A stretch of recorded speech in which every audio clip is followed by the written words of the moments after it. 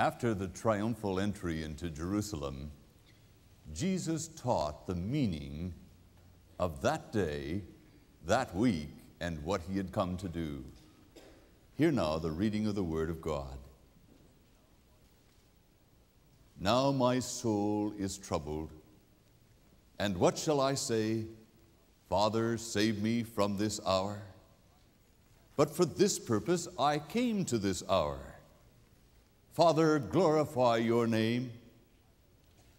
Then a voice came from heaven saying, I have both glorified it and will glorify it.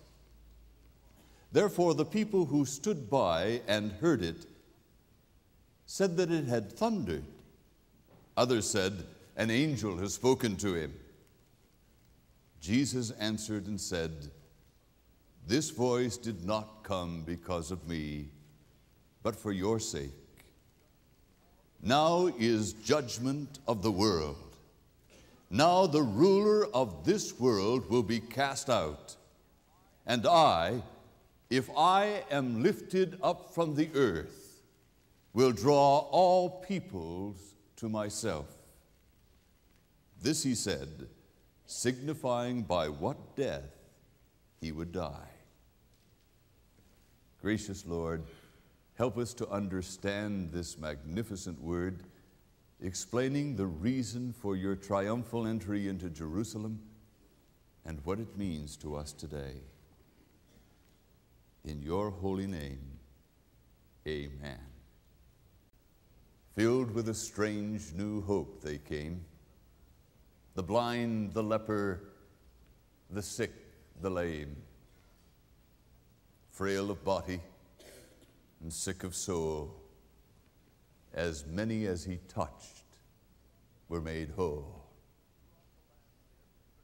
Throughout the land they spread his fame, on every lip was the healer's name. Hosanna! Help now, they cried. His answer was a cross on which he died. The Christ we worship is still the same, with healing and wholeness for us to claim.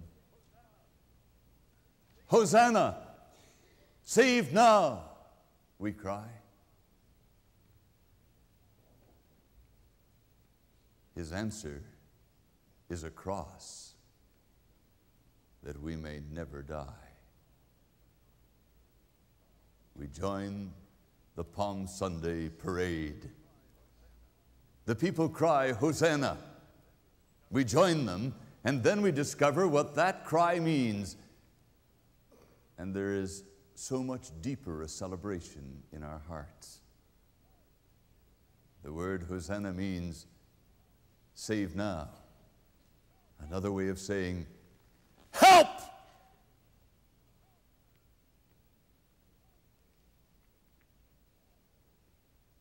And how did he help? Oh, so much more profoundly than the people ever expected. So much more than any of us have ever anticipated. When we cry, help, Lord, help! He answers.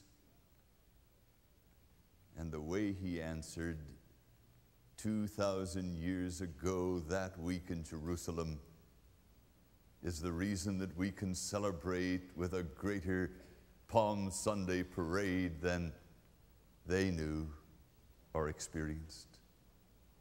There's something inside of us all that loves a celebration. I enjoy a parade.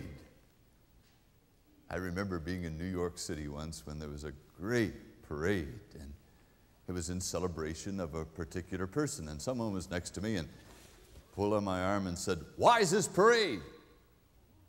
And I gave the name of the person for whom the parade was, and they said, "Well, who's he?" You know, I find that many people at Palm Sunday, they join in the celebration of Palm Sunday and march in the parade and wave their palm branches, and you pull at the person next to you in the pew or at home and say, "Why is this parade?" It's for Jesus of Nazareth. He died for the sinners of the world. Or who's he? In reality, who is he to you? And the more you accept of what he did that last week in Jerusalem, the more you can say Hosanna, not just as a cry of help, but as an expression of gratitude for all that he has done. Oh, I see it on your faces, the cry for help. I see it in those who are uncertain about whether they are really forgiven. I see it in those who are uncertain about decisions and choices that must be made. I see it on the faces of those who know broken relationships and are deeply hurt. I see it in those who have a sense of guilt and are pressed down and are filled with remorse. And you cry out, Hosanna, oh dear God, help me, help me. I remember when I was a pastor in Gurnee, Illinois, there was an old pump out in the backyard of the manse there, and it was an old country house and a dried up old pump, and I used to go out there every so often try and pump the water out of that pump, and it would never work because the well was dry. And how often my own inner spiritual condition matched that pump, and people were trying to pump out of me some hope, some encouragement, and I was just a young pastor just starting my ministry. And I hadn't discovered that I could not answer the cry of help of people around me until I'd cried, Hosanna, Lord, help me. And he did. And in those early years of ministry, he filled me with his Spirit and gave me his power, and I had something to share with the people around me. Jesus responded to the cry, Hosanna, help us, Lord, help us, by going to the cross. And he declared the essential meaning of what that cross would mean when he said, and I, if I be lifted up, will draw all peoples unto myself. All throughout Jesus' ministry, he was a magnetic Lord. Jesus, the God-man, was fully man and yet God with us, and so wherever he went, he drew people like a magnet. The particles of their being were united together as they were drawn to him in faithful obedience. When he said, come, follow me, they answered the call.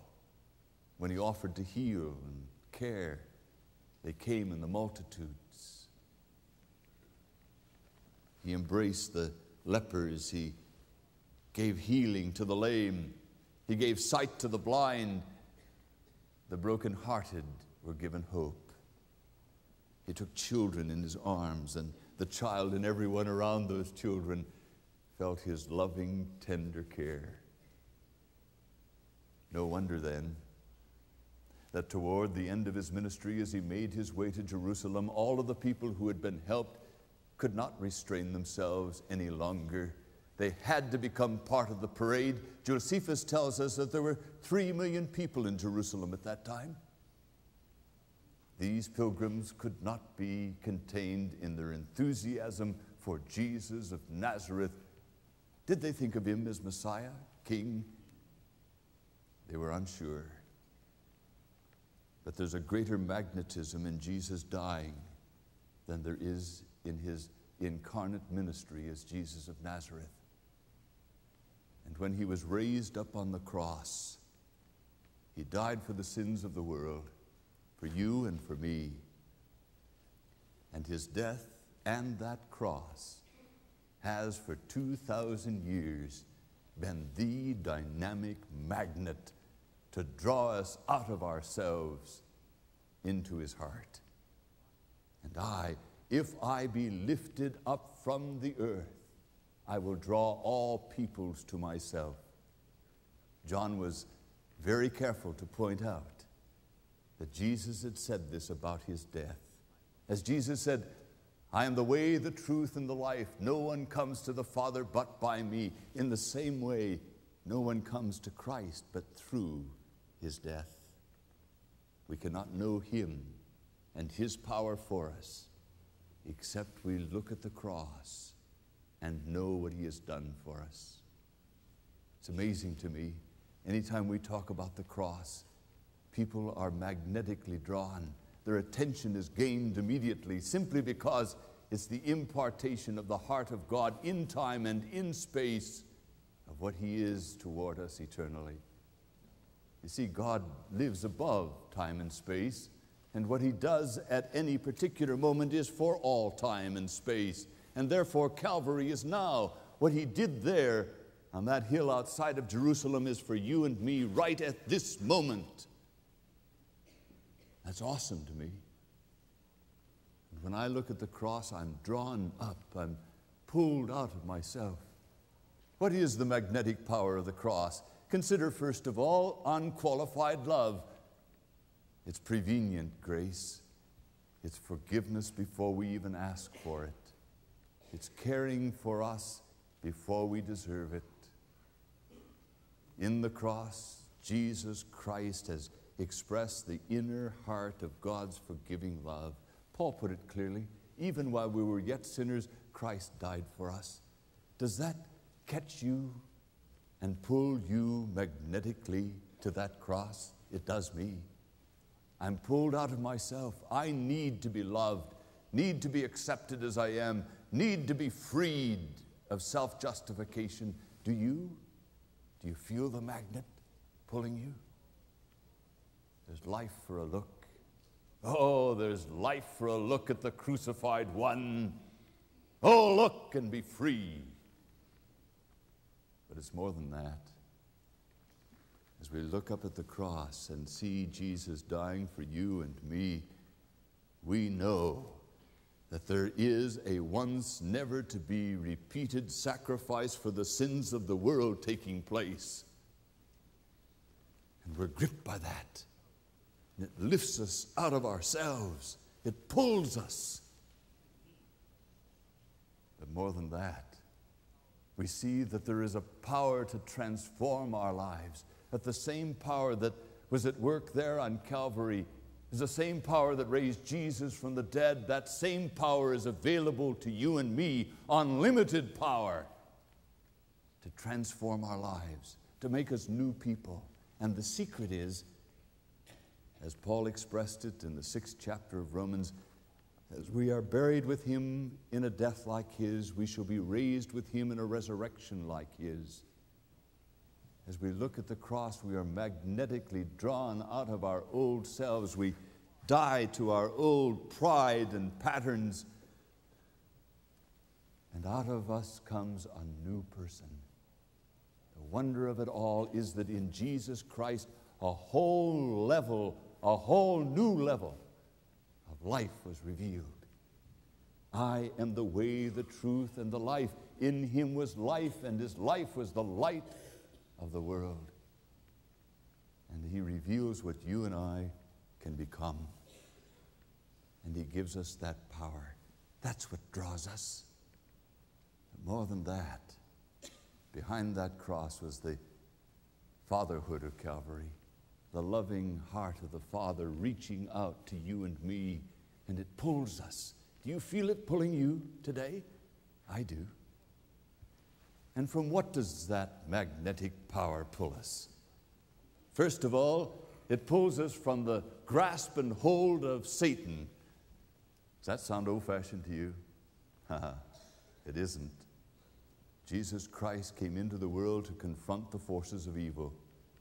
He said, now is judgment come into the world, and the ruler of this world is now disarmed of his power and taken from his throne.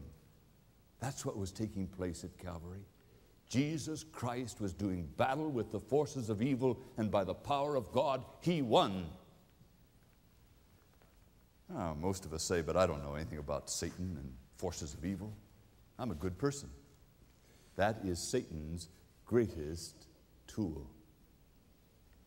He has no more potent strategy than to make us feel that by being good enough, adequate, responsible, caring people, that we will be able to earn our right in heaven. And once he convinces us of that, we no longer need the cross nor a Savior, and we become traditional Christians and join the ranks of dull, drab, dead church people. And he's one. You say, oh, I don't support pornography. I don't pick up girls on the street. I pay my bills. I don't hurt people. I don't kick dogs or beat up children. I'm going to go to heaven. And Satan is one. All those good things keep us from the gospel. The power of the cross pulls us out of the grip of that dependence on our own goodness. More than that, he pulls us out of our sin. Sin is separation from God. It's missing the mark of the reason for which we were born. And he forgives us of our sins and washes us clean. There's power, wonder-working power in the blood of the Lamb. Does that sound old-fashioned? Let it stand. There's power in blood because the blood is the life, said Moses. And when Jesus' blood was poured out on the cross, he gave his life for you and for me. Love lifted me. Love lifted me. When nothing else can help, love lifted me. Have you been lifted by that? But more than that, Jesus Christ draws us out of the prison house of a sense of guilt. Guilt is simply the real self and the performing self and the judgmental self interacting in the wrong way. When we fail, we judge ourselves and determine that we're not worthy, and we need grace and acceptance. That's why the cross pulls us. The magnet pulls us up because we need desperately to know that we are loved and forgiven. And then the cross lifts us out of our moods. Take any bad mood back to its source. It's usually when we took over the judgment of ourselves or took someone else's judgment of us and accepted that as reality and truth. And from that moment, little by little, the bad mood began to develop until finally we were engulfed in the quicksand of it, until all that's left is one little finger sticking up out of the muck and mire. But the Lord, the uplifting Lord, takes a hold and pulls us up and gets us going again. He is the magnetic power. The cross is the magnet. And he draws us up. Hosanna! Lord, save now! And he answers, even I, when I am lifted up, will draw all peoples to myself, even you.